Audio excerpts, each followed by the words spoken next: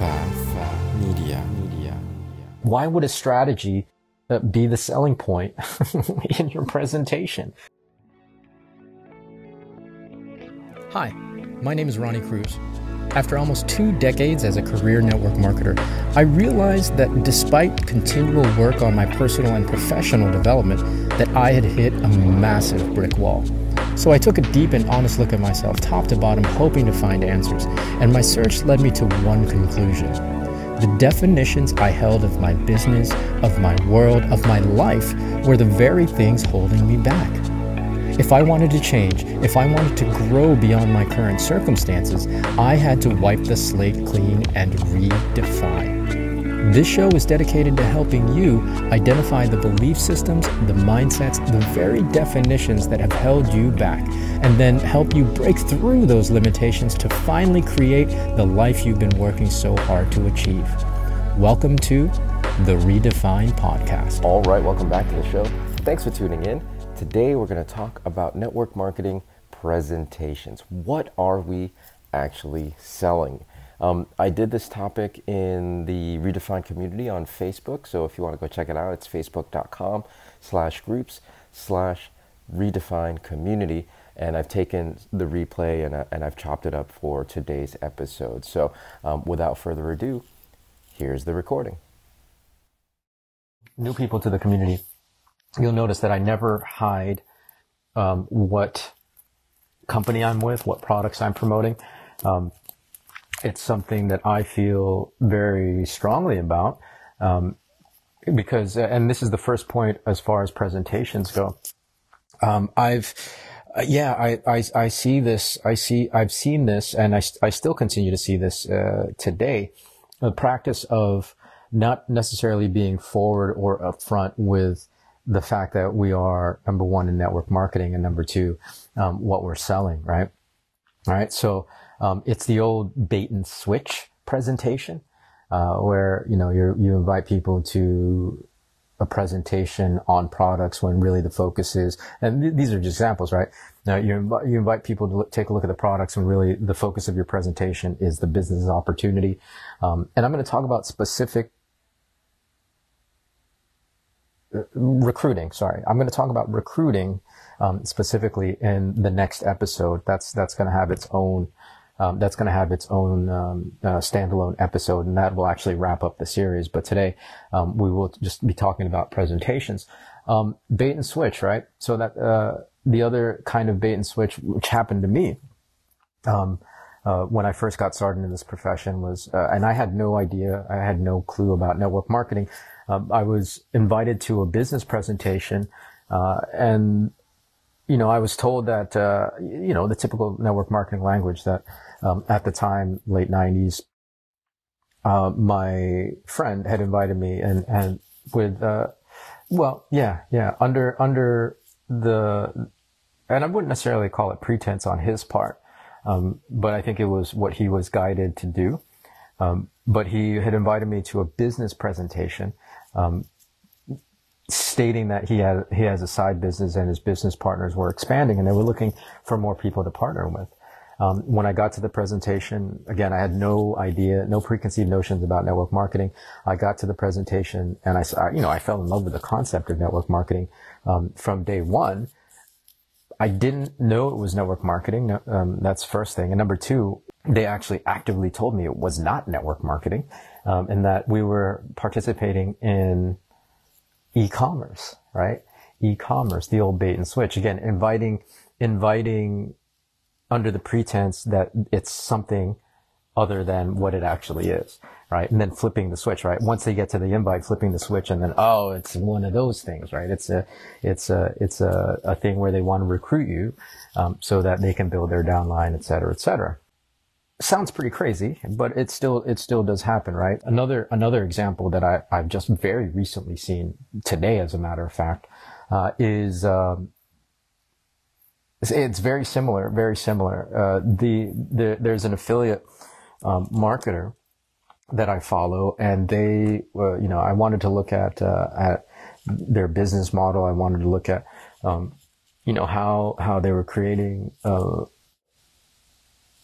how they were generating customers and sales via their affiliate marketing and their online presence and their content creation, because that's what I thought it was, right? So I've been following this individual on Instagram, and the posts were all about, as a matter of fact, I remember specifically them saying that they were a network marketer, but they had left network marketing to do high ticket affiliate sales.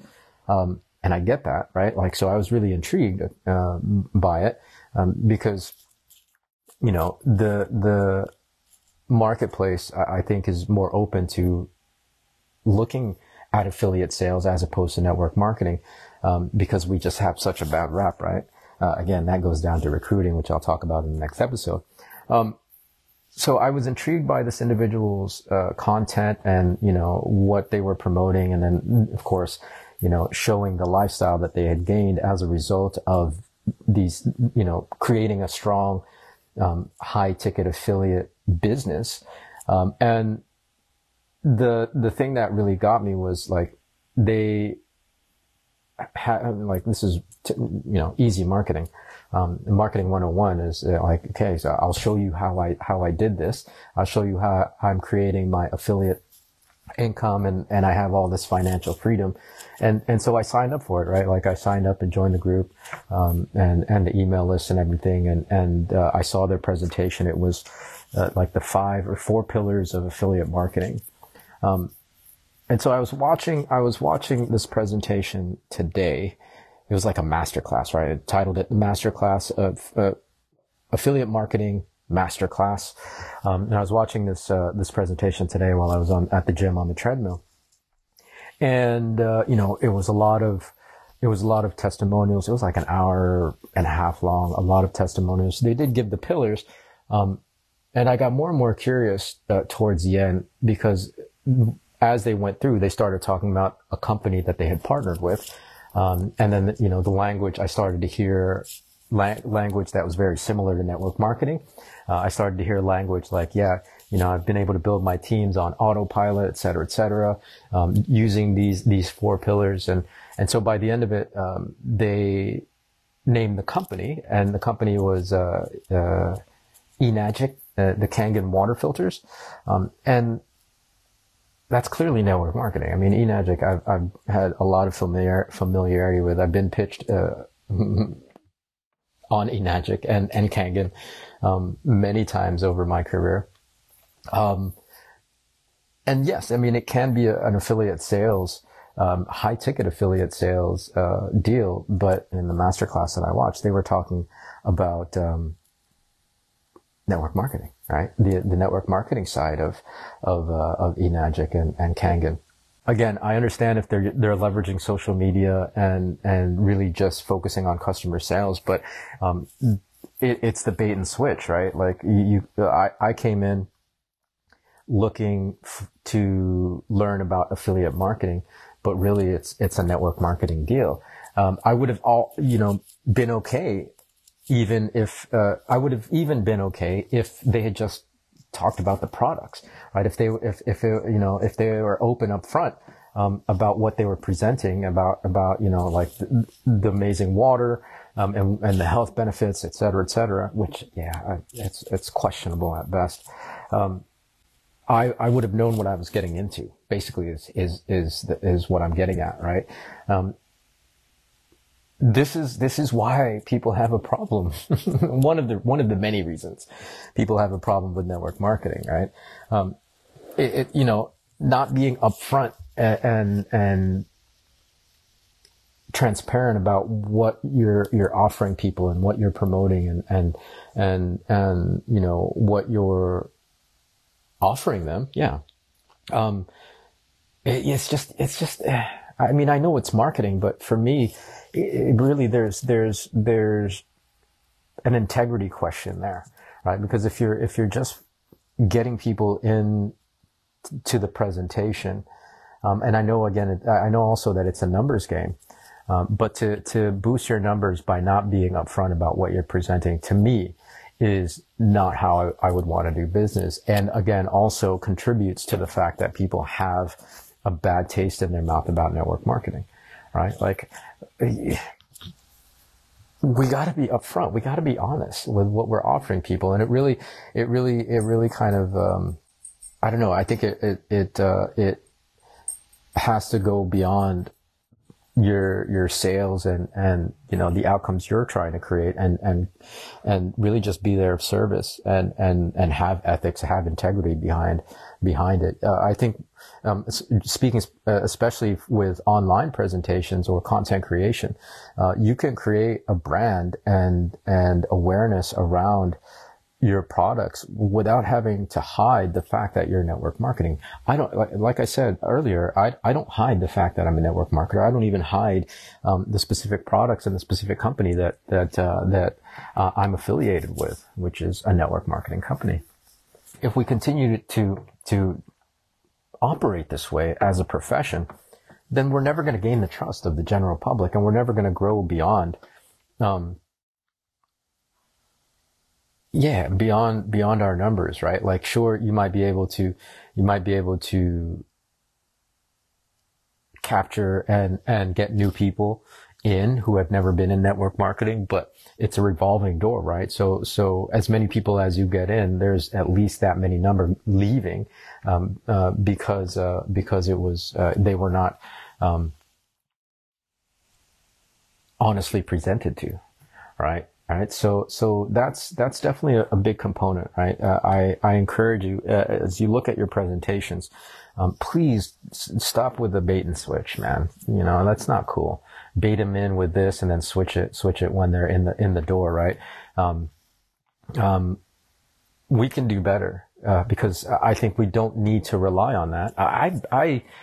My career is proof of this. So for those of you who don't know me personally, I've been a network marketer for almost 20 years, 18, 19, 20, around there. And I've built a massive business. I've consistently been in the top 10, sometimes the top 5, of my company for the last 10 years.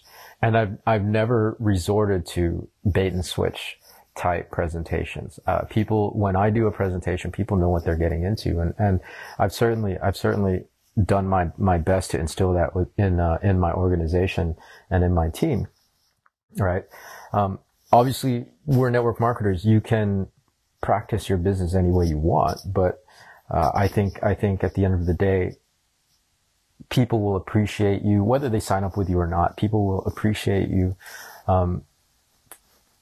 for being honest, as opposed to trying to pull the wool over their heads just to get them to look at your presentation. Pull the wool over their eyes, I think is the saying. Just to get them in a presentation, right? I personally don't appreciate that kind of practice, and so I don't practice and operate that way myself. Okay, so that's the first aspect of presentations that I want to talk about. The second aspect is, okay, so what are we actually selling, right? When we get to the actual presentation and the mechanics of it, what have we historically sold?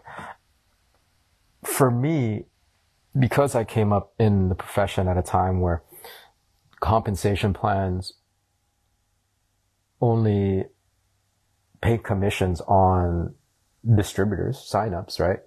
Unless you're directly retailing the product yourself to your friends and family, the only way to make money in network marketing is was to build your downline, and they end up your downline and your organization, the distributor field ends up being your end customer as well, right? So there was not really a distinction because of the limitations of the compensation plans. There wasn't a distinction between customer and distributor. Because of that, I always focused on talking about the business, right? Like that was the main selling point, as it were. So I led with the business, as we say in the profession, right? What should I lead with? Lead with the business or lead with the products? I always led with the business. Obviously, things have changed. Compensation plans have evolved and adapted to the marketplace and allow for commissions to be paid out on customer acquisition and customer sales without ever having to recruit. Now, if you are with a company that doesn't have a customer component in your compensation plan, if the compensation plan still requires recruiting a downline, into your organization in order for you to make a single dollar, then that's something that you really have to consider, maybe approaching the corporate office about to adjust, or looking at other companies out there that do allow for customer sales, and commissions on customer sales without recruiting. Because they are out there. I can't say how many, but they are out there. My company is one of those, right? We adapted, in the last couple of years to include a customer bonus so that people can start making money right away up front without having to recruit anybody into their organization. I mean, because honestly, 98% of the field, that come into network marketing will, I don't know, it's a pretty high number. 70% would never recruit a single person. Another maybe 15 to 20 will recruit one or two. Another 5 will recruit maybe up to 4 to 6. And then the rest are your superstars. It's like 2%, right? That go on to recruit, 10 or more, right? So like the reality is compensation plans have to account for that. And so I think companies are starting to get wise, and that is a conversation you need to have, with your corporate office and, or with yourself, and really, start looking at other options if there are those limitations. The issue really then is that our narratives and our presentation strategies haven't changed, to account for that, right? We're there, because it's led top down, right? Generally top down, the leaders, that are kind of dictating, the systems and how the field operates, are teaching and operating under pretty antiquated practice and antiquated mindsets, right? Like old school leaders are still thinking, recruit, lead with the business, sell the dream, show them how to make money by bringing in their friends and family, or whatever method. But it is very, very much still, selling the business opportunity as a primary way to generate income, because that's what we know, right? I'm a dinosaur myself. Again, I've been in this profession almost 20 years. So, it's like that old saying, you can't teach old dogs new tricks. The network marketing profession is really having a hard time letting go of this methodology of presenting the business opportunity, as a way to generate income, right?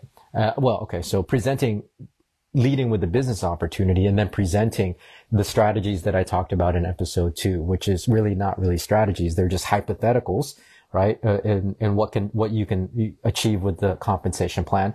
And then the bulk packages being the higher volume packages. This is what you can potentially earn. People, and I'm guilty of this. I've worked some beautiful presentations to show, okay, if you do this, and this, right? Like in my first company, it was all about get 5 and help them get 5 and help them get 5, right? And you'll have this amount of income. In kind of in my middle career, the second, around, the mid to late 2000s, it was a 2x2 because I was in a binary company, right? There were the binary compensation plan started to really come out in around that time. And that was innovative. So we just adjusted our hypothetical numbers. Well, if you recruit 2 into your organization this month, and you help them next month do the same, and next month do the same, next month do the same, the doubling, right? By the end of a year, you're going to have, 10,000 people. I don't know. It's something stupid, right? Those were typically the things that, and of course, the volume with that many people equals this amount of dollars is what you can potentially earn at the end of 12 months if you do this. To me, a couple of things. If you reference back to the strategy episode, it's not a strategy, right? When you present things, when you have something like a layout of, okay, so if you get 2 this week, you get 2 this week, you plug in, the bulk package volumes, you'll make X amount of money. It's not a strategy, right? That's a hypothetical. Again, it's a hypothetical of what the compensation plan, what you can get out of a compensation plan in the perfect case, perfect world scenario. So that said, even if it was a strategy, why would you use a strategy as a selling point in your presentation, right? Like this really occurred to me, and I, again, I laugh at it because I did it myself. And I also realized that it was largely because of the limitations of the compensation plans, but that's not the case anymore today, right? Why would a strategy be the selling point in your presentation, right?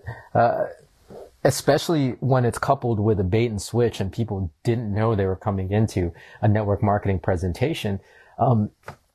It just gets really, really icky. It really gets muddled and unclear for your prospects that are sitting there that are thinking, man, I thought I was just going to look at supplements, or, I thought I was just going to look at, cell phone service or whatever it might be. Right. But here I am, I'm getting pitched on a business opportunity, that I was not interested in the first place. You see how, I don't know, maybe it's just me, but the logic of that, you can see where this can all be very problematic, right? It's again, there are a lot of reasons why the general public has a bad taste in their mouth about network marketing. And what I've tried to do in this series is lay those out. And really point out, okay, this, and this, and we can adjust all of that very easily just by opening up our minds to having different conversations and adjusting the network marketing narrative, to be more inclusive and to be more honest and open with that conversation, so that we're not, trying to pull wool over people's eyes. The last aspect of the presentation that I think needs adjusted is how hard we sell it, right? Like, it's like, if somebody comes into a presentation thinking that they're going to look at products or services that they might be interested in for themselves, and then it's all hard selling the dream, right? Promising them that they can have financial future and financial independence and financial freedom if they bring into and help them bring into and help them bring into, and this is the money that you're going to that will residually come in every month. I would tune out immediately. Right? Again, if I came in there for a product presentation or a service presentation, and I'm getting hard sold a dream that I'm not even interested in, and this wacky hypothetical that you're telling me that's how easy it is to get there, and really, really being pushed to purchase these large bulk package products. I don't know. It really kind of, for me, especially as capable and as good as some of the top network marketers have become at selling, right? Like sales is a skill, right? So many of us have gotten good at sales. So even if somebody is not coming in to look at a business opportunity, we have, especially those seasoned veterans, have the ability to close people on things that they may not necessarily be interested in, they may not necessarily even want, because we have those sales skill sets. What ends up happening is, once they get in, they get burned, right? Because again, 98% of the people that get into network marketing can't do what the top 2 to 3% can do, right? What's the fix? Well, just be honest, right? Just be honest. That's why I've always been kind of at odds with teaching sales tactic and leaders in network marketing that teach sales tactic, because it can be misused. Unknowingly. I mean, I know, we all have our goals to achieve and the things that we want to do in our businesses and in our, in our lives. But by not having these conversations, we potentially, network marketing, the field potentially can misuse the things that we teach them or the things that we show them, to gain, for their own best advantage, right? For their own gain. Because I mean, there's no necessarily rules on how to do business, right? Other than the, policies and procedures and staying compliant with regulators. The scruples of hard closing people and hard selling people on the opportunity and on the business and then on these big packages, there's nothing regulating that at all, right? Again, that's why 98% of the people that get into network marketing as a business get burned, right?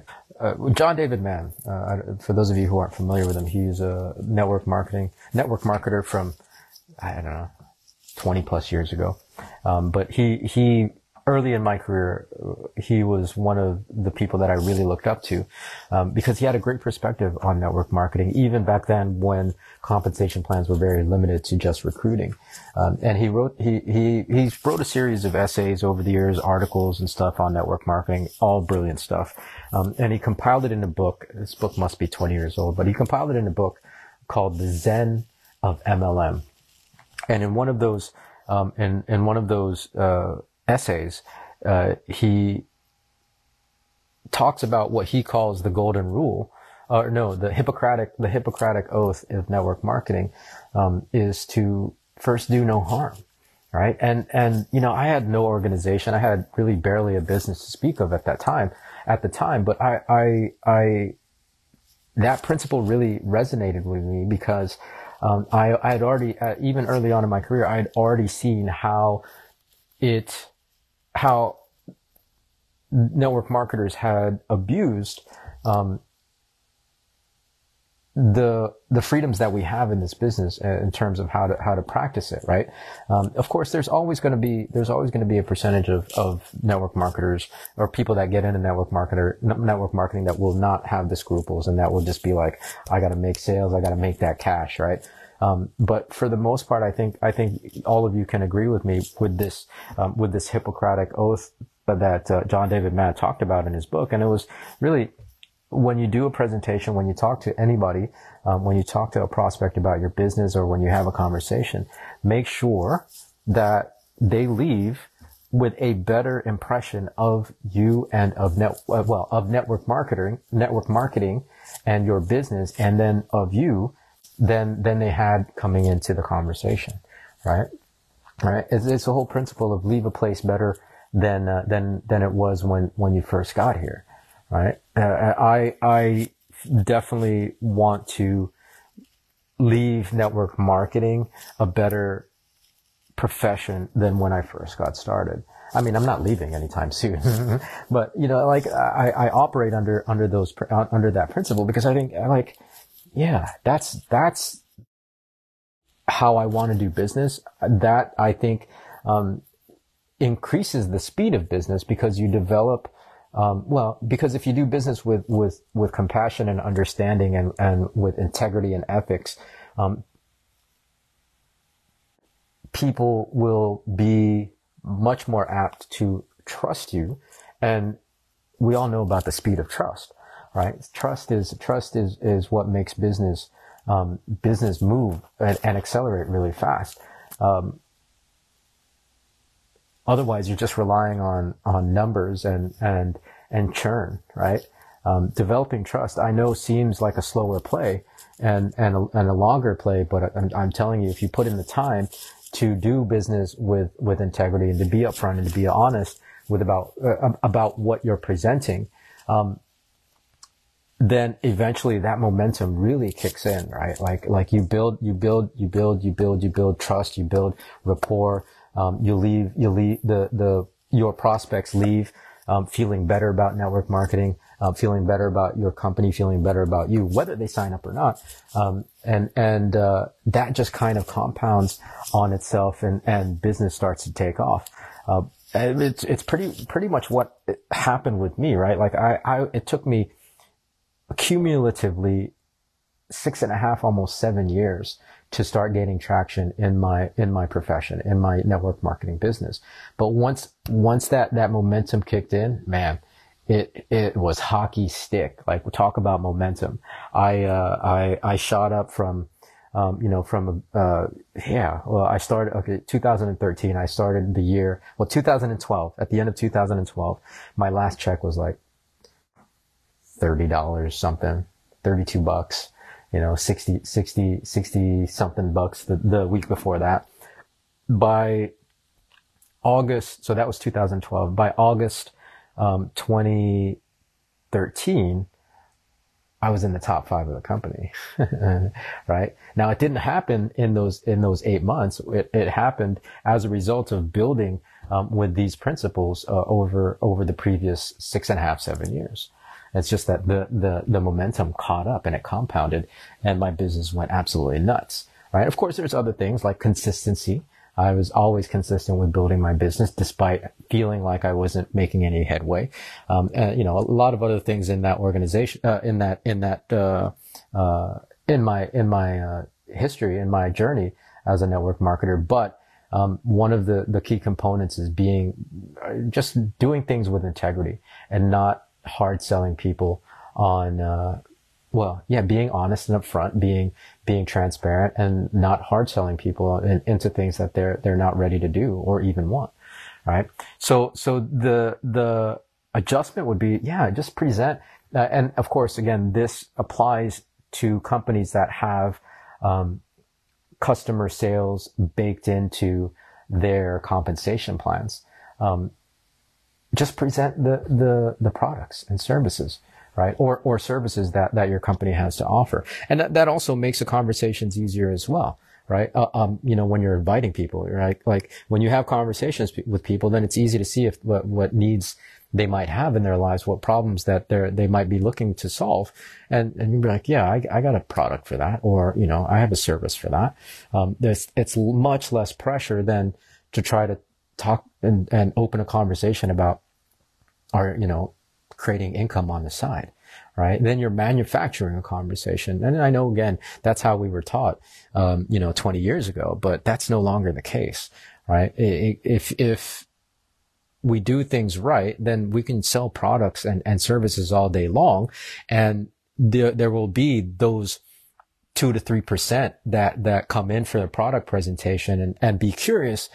Well, you're making pretty good money at this, right, Ronnie?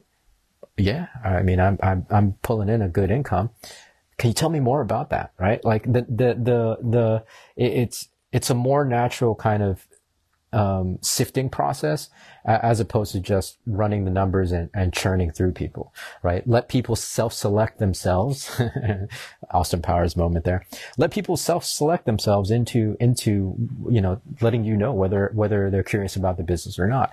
All right. As opposed to baiting and switching and forcing people to listen to something, or even hard selling them something that they weren't looking for in the first place. All right.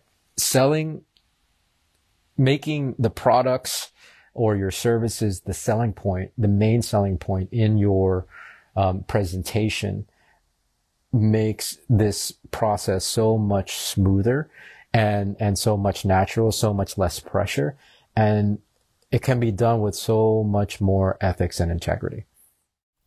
All right, well, that is going to do it for today's episode on network marketing presentations. Hopefully that helped. Hopefully it made sense. If you have any, thoughts, ideas, if you want to get in on the discussion, of course, please feel free to join us in the ReDEFINE community on Facebook. Again, it's facebook.com/group/ReDEFINE community. I'll leave the link in the show notes of this episode. Of course, you can connect with me on any of the socials. Instagram, I am at the Ronnie Cruz. Facebook, Ronnie Cruz 11. Those are our 2 main ones.